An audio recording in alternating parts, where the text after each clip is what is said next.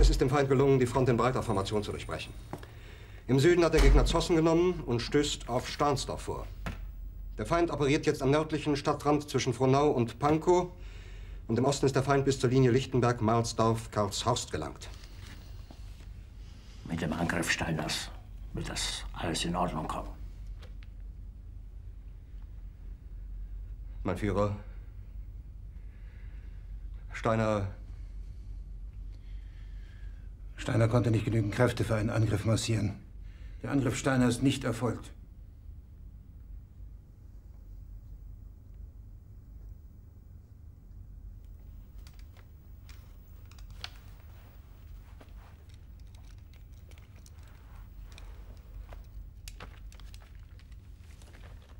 Es bleiben im Raum Keitel, Jodl, Krebs und Burgdorf.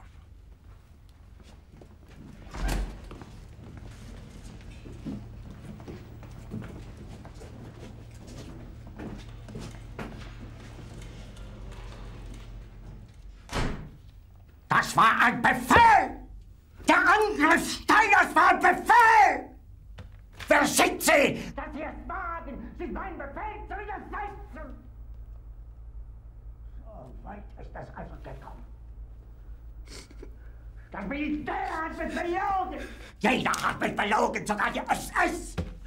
Die gesamte Generalität ist nichts weiter als ein Haufen niederträchtiger, treuloser Feiglinge! Mein Führer, ich kann nicht zulassen, dass die Soldaten, die für Sie verbringen... Nicht als Feiglinge! Verreiter, Versager! Mein Führer, was Sie da sagen, ist ungeheuerlich! Die Generalität ist das Geschmeiß des deutschen Volkes! Sie ist ohne Ehre! Sie nennen sich Generale, weil Sie Jahre auf Militärakademien zugebracht haben, nur um zu lernen, wie man Messer und Gabel hält! Jahrelang hat das Militär meine Aktionen nur behindert.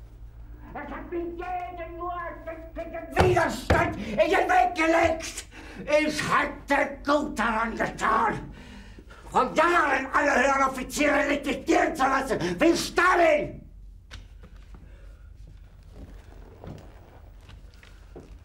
Ich war nie auf einer Akademie. Und doch habe ich allein auf mich gestellt, ganz Europa erobert. Verräter! Von allem Anfang an bin ich so verraten und betrogen worden. Es wurde ein ungeheurer Verrat geübt am deutschen Volke. Aber alle diese Verräter werden bezahlen. Mit ihrem eigenen Blut werden sie bezahlen. Sie werden es saufen in ihrem eigenen Blut. Bitte gerne. Jetzt beruhig dich doch.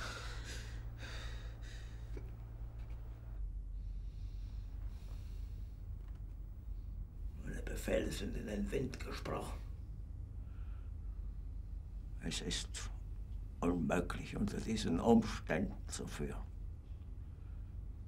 Es ist aus.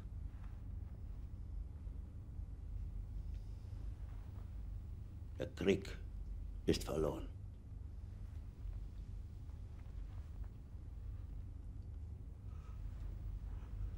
Aber wenn Sie, meine Herren, glauben, dass ich deswegen Berlin verlasse, irren Sie sich gewaltig.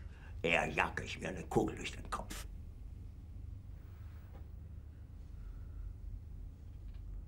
Tun Sie, was Sie wollen.